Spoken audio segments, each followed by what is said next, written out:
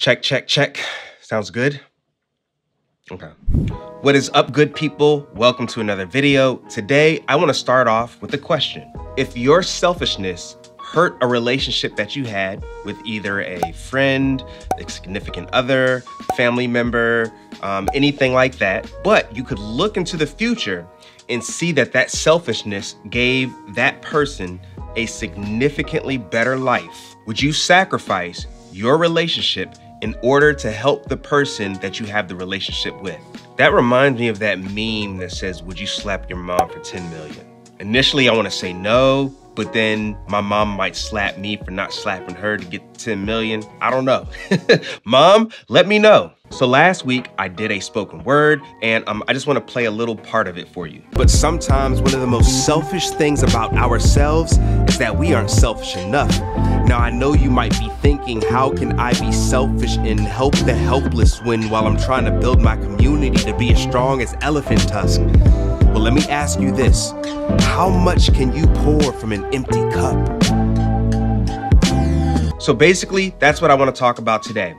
Can being selfish be a good thing? Or even better yet, is being selfish a necessary thing? So please feel free to check out that spoken word. I'll put a link up here as well as a link in the description. So to start off, I just want to say that I actually cannot stand selfish people. To me, they are some of the most difficult people to deal with because they're always looking at things from a perspective of how can it benefit me?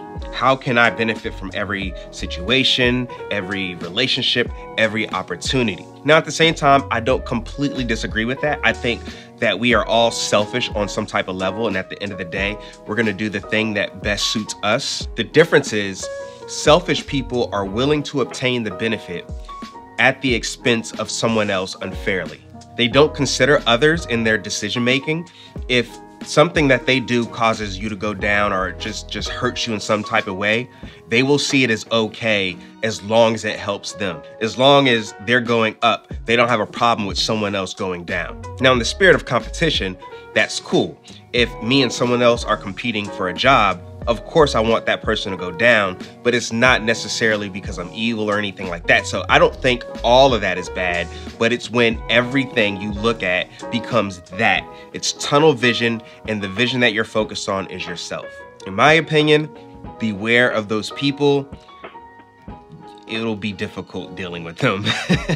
But with that being said, I also think that selfishness is a good thing, especially when that selfishness benefits others, right? So now we're talking about the intent of your selfishness. So let me give you an example. I knew someone who used to help a family member out with paying their bills. Initially, just your knee-jerk reaction would be like, man, that's really dope how you care about the person. Well, down the line, as I talked to this person more and more, what I found out is this person made some sacrifices in order to continue to help this person out financially, right? Again, still sounds good, but here's the thing. The sacrifices that he made would have led him to a better financial situation. The reason he didn't take part in that situation, or he didn't take advantage of that opportunity, was because him taking advantage of that opportunity, leading to a better job, better finances, right, would temporarily take him away from being able to help that person financially. So what he did was selfless, but my argument is, did he do the right thing? Did he actually do the thing that would benefit them the most? Was his actions actually selfless? Because here's the thing. Let's say he couldn't pay their light bill for the next 6 months because he had to go into this training. Allowing that person to struggle or even to suffer, if you will, for 6 months so that they never have to suffer again, along with you being able to better handle the situation, because the person I know that was helping their family member out, they were struggling themselves. If he would have been selfish, right, and just did that, wouldn't he be able to help the person out a little bit more? In the beginning of my spoken word, there's a part where I ask you, how much can you pour from an empty cup? And this is kind of the foundation of my argument. If I have a cup that has nothing in it, what do I have to give you? In order to fill my cup up, right, I have to go off and do my own thing. And then once that cup is full, I can come back. Now I have something to give. Let me give you a personal example. Right now, my wife and I, we have a baby on the way. And one of the things that I've been doing a lot of is just working extra, working hard, trying to build some things, right? But it comes at a price because I don't get to spend as much time with my wife as she would want me to, or even as much as I would want to. I selfishly will sacrifice time, go off on my own, and do these things and build these things up so that I can ultimately give my wife and my future daughter a better life. And let me just be completely transparent with you. My goal, ultimate goal in life is to not only be able to give my wife and my children a better life, but I also want to be able to give my mom and my dad a better life, and even my wife's parents a better life. I would like to be able to take care of everybody's bills. That's what I want. In order to do that, I may have to be selfish with my time. I may have to be selfish with my finances.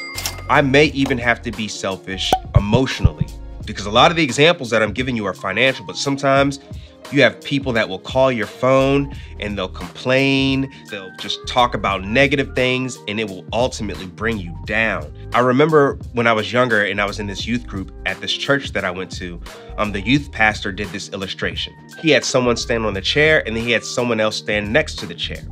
And so the tasks that he gave us is the person standing on the chair had to pull the person standing next to the chair up. And so it was really funny. We were laughing. Some of the stronger people were able to pull some of the weaker people up. But, you know, even when they pulled them up, it was still a little bit of a struggle. And it was really funny to watch. Then he gave us a new task. He said the person that was standing next to the chair had to pull the person down off the chair. And again, it was super funny, but it was a lot easier for people to pull people down off the chair than it was for people to pull people up onto the chair. Matter of fact, the weaker people were able to pull down the stronger people much more effectively than the stronger people were able to pull up the weaker people. And just using that illustration, my point of this video is, instead of just trying to pull people up just because you're there, why not go to the gym, build your weight up, come back to the chair, and then pull the people up? And even though it's still not as easy to pull someone up as it is to pull them down, I think pulling them up will be a lot easier if you have a lot more strength. So again, going back to the question, how much can you pour from an empty cup? I end the spoken word by asking you, how much can you pour from a cup that's overflowing? I think that being selfish is a necessary, and it's actually a good thing when your selfishness, the intent of that selfishness is so that you can ultimately be selfless. And you cannot truly be effectively selfless until you are in a position to either give, to pull people up, to help people out. Because when you are trying to pour from an empty cup, what you're doing is you're enabling behavior. You're only helping someone in the short term and can't actually help someone in the long term. So these past few years, I've been choosing to be a lot more selfish, but again, in order to better benefit the people that I care about. That doesn't mean I can't do anything to help people. I still help people. I am more intentional with my selfishness. I am more intentional at the times I know I can be selfless. So that's just my opinion. I now want to hear from you. Let me know what you think. Selfish, selfless, both, balance.